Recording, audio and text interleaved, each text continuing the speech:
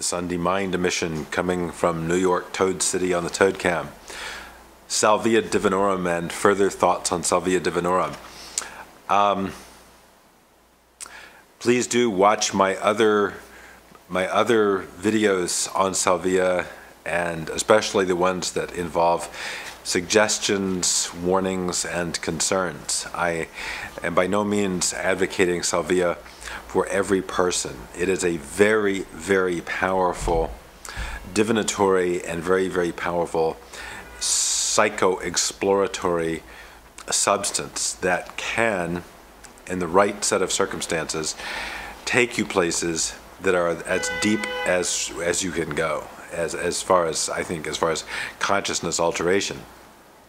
If you're going to take the time and trouble to go there, make sure you're going there with purpose, and make sure you're going there in the right setting. I have found on Amazon, I found this book on salvia divinorum, Doorway to Thought-Free Awareness, by an author going by the name of J.D. Arthur.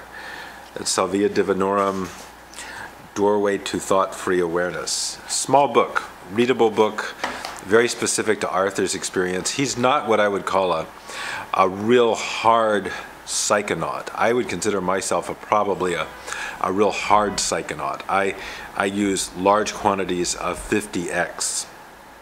He uses 5x, so there's about an order of magnitude difference in the doses that Arthur takes and I take.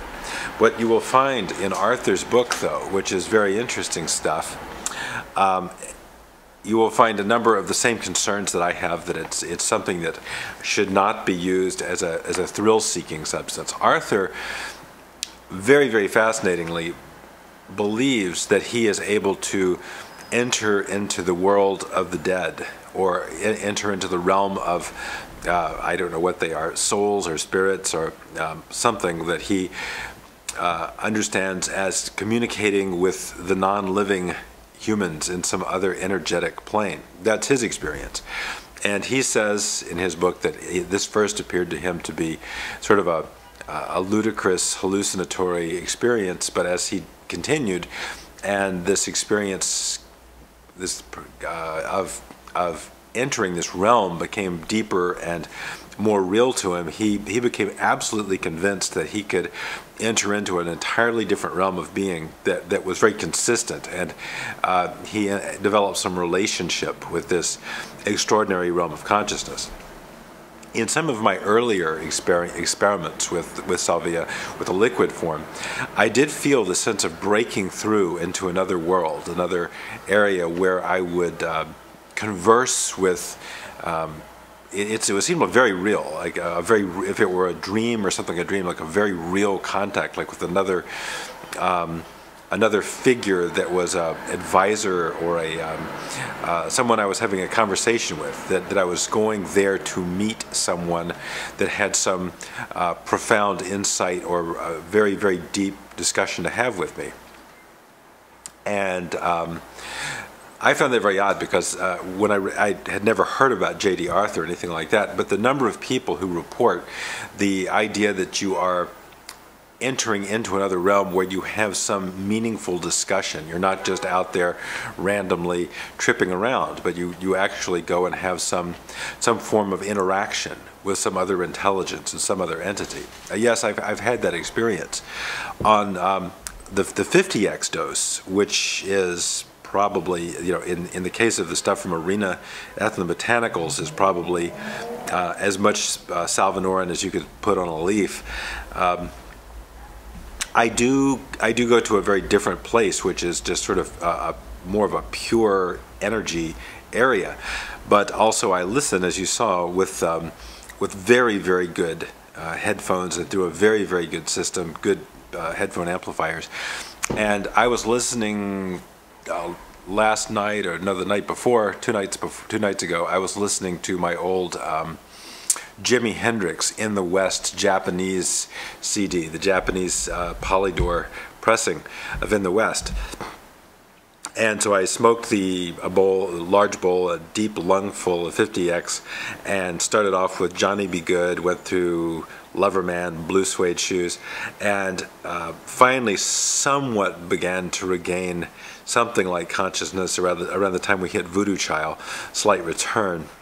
And during the period of listening to Johnny B. Good, Lover Man, Blue Suede Shoes, the music, it was so solid, so physically solid, and it seemed to be happening in a way that I had become unified with Jimi Hendrix's mind, that I was actually experiencing what Hendrix was experiencing from his perspective of playing those songs. And the music was going by at a very leisurely pace. And if you know those songs, they're very, very fast.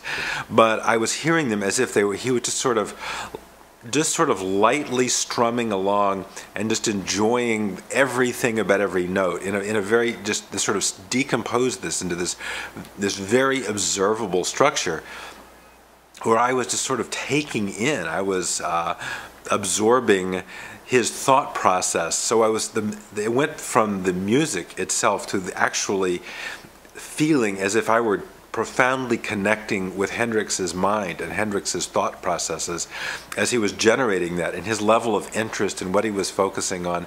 And these things that would go by in just a flash, or certain riffs or fills that would go by in just a blink in sort of normal consciousness time, we're taking, it seemed like, minutes just to explore them and understand them and try subtle variations.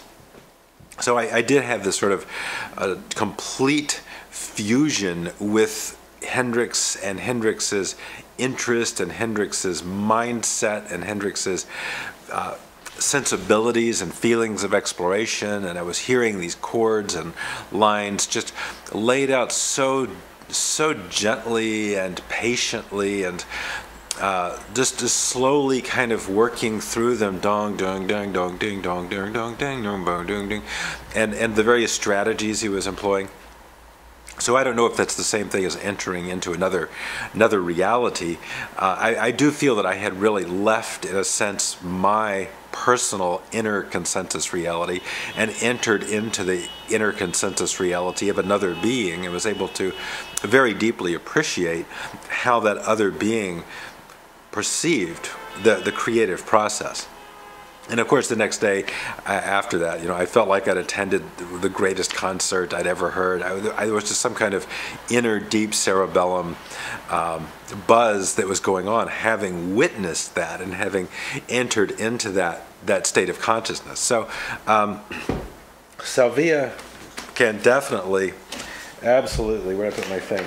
Salvia can definitely, absolutely take you, I believe, into other dimensions of consciousness, and whether or not that means contacting other forms of awareness, or simply generating something that's like a model of other forms of awareness in your mind, I don't know.